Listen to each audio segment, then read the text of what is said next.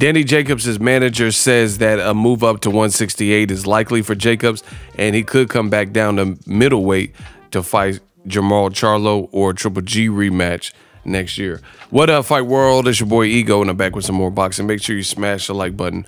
Also, subscribe to the channel for the latest and greatest in boxing. If you want to become part of the gang, notification gang, please hit the bell icon. Shout out to the Super Chats channel donations, the Venmo donations, and the Patreon family. We working. Now, Mike Coppinger's been busy. He's been dropping the hotness. Link in the description. Shout out to him. He has spoke with Danny Jacobs, one of his reps, his manager, I believe, Kevin, or his name is Keith Connolly. And it says Keith Connolly tells The Athletic, Danny Jacobs' return date and opponent will be announced in the coming weeks. Likely a move up to 168, 168 pounds, 168 would be the super middleweight division. Quote, Danny Jacobs would be open to returning to middleweight in 2020 for big New York fights like Jermall Charlo or Gennady Golovkin rematch, he said. So he's not ruling out that he could come back down, but he's only going to do it for obviously the big names like a Triple G rematch, which he fought. I was at that fight. I covered that fight for you guys in New York. It was a real bad snowstorm that particular week. Or a guy like Jermall Charlo, who's now a full-bodied WBO champion. Or excuse me, WBC, excuse me. I want to give my thoughts real quick. Jacobs, he already mentioned this move that he had a slow start in the Canelo fight, but then he came on in the second half. Canelo faded, made the fight closer, and you know, maybe Jacobs is big. You know, he has a lot of height. You know, he has the frame to definitely move up to 168, and he's been fighting probably around that weight for quite some time. I don't know exactly how much he was in the amateurs, but you know, maybe it's just his body telling him, yo, you gotta move up. Especially since when he fought Gennady Golovkin and he fought Canelo, he opted not to do the same day weigh-ins. One was part of the IBF rules in the Golovkin fight, and then the other was the Canelo rules. Canelo put it in the contract that there was the same day weigh-in because he didn't want he worried Jacobs would get too big, you know, and Jacobs kind of went around that and did his own thing and wanted to come in comfortable, right? So he opted to not fight for the IBF belt in the first fight with Golovkin. And then I don't know if he paid the fine, but they said he was supposed to get fined heavily for the Canelo situation. So they end up fighting. Canelo beat him. It is what it is.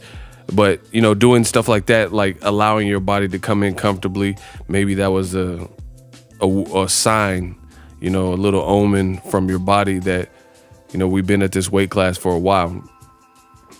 Triple G, he's already expressed that he don't want no work with Charlo, Andrade, and he's not looking in the past, so to speak, for Danny Jacobs. So as great of a fight as that would be to see where they're at right now, I don't think Triple G is down to fight, you know, the threats.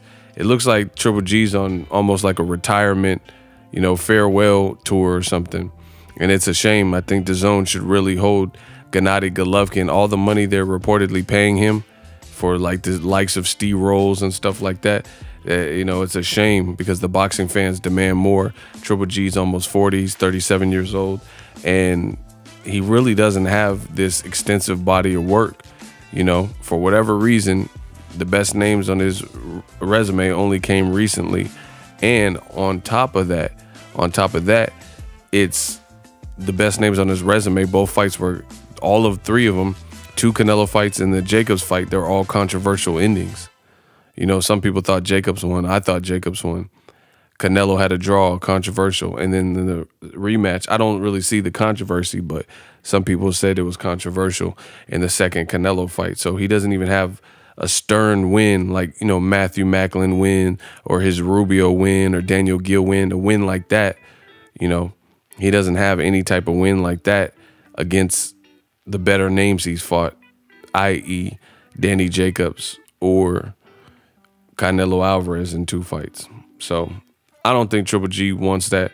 But beyond that, you know, no one's holding him to it. And DAZN's pay scale seems like they're offering him a partnership in the company and offering him good money to fight the likes of Steve Rolls. So I wouldn't hold my breath, especially if he's moving up to 168. He was at Caleb Smith's fight and he said he likes the way he fights. That's, you know, that's a possible fight that they could make at 168. Both guys are with Eddie Hearn and Matchroom. So we'll have to see how it plays out. The other name that they said I do like against Jermall Charlo, that's a good fight. Real good fight. Jermall Charlo, he's big for the weight class.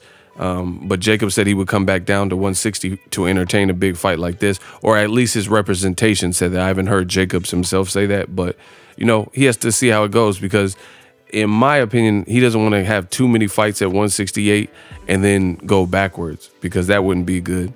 You know, you don't want to, you know, get around the 30-year-old mark or older and start playing with your weight and then, you know, gaining weight and then having to lose a bunch of weight. It doesn't work like that. So if he just wants to fight at the end of the year, like October, November or something, and fight at that 168 and then do like a once and done and then try to line up a Charlo fight or a Triple G, and if he can get it, then come back down, that's not bad. You know, Canelo did that kind of with Rocky Fielding, moved up to super middleweight and then moved back down to 60 for Jacobs. So there's a little bit of flexibility, but what I'm saying is Jacobs, in my opinion, he's not going to want to have several fights, 4 fights at the weight class of 168 super middleweight and then try to come crashing back down. So it would have to be at the front part of next year. Charlo fight would be, you know, would be excellent, and it seems like this is what it's come to, the Black Murderers row, as I predicted, because Canelo doesn't seem to want to fight Andrade. He definitely didn't seem like he wanted to fight Charlo, and, you know, neither does Triple G. So Black Murderers row 2.0. Looks like Andrade's going to have to fight Charlo, or the demand is going to be there for it at least, or Jacobs might have to come back in the division and fight one of them, you know, because it doesn't seem like the popular two, Canelo and Triple G, want those type of problems with the equivalent elite black fighters at middleweight. It's just what I see. Let me know what you guys think. Jacobs at 168. You know, there's a lot of talent up there. David Benavidez, you have Caleb Plant, you know, Jose Uzcategui. Let me know how you think he matches up at super middleweight. Obviously, you have Caleb Smith, as I mentioned earlier in this video. Drop your thoughts in the comment section.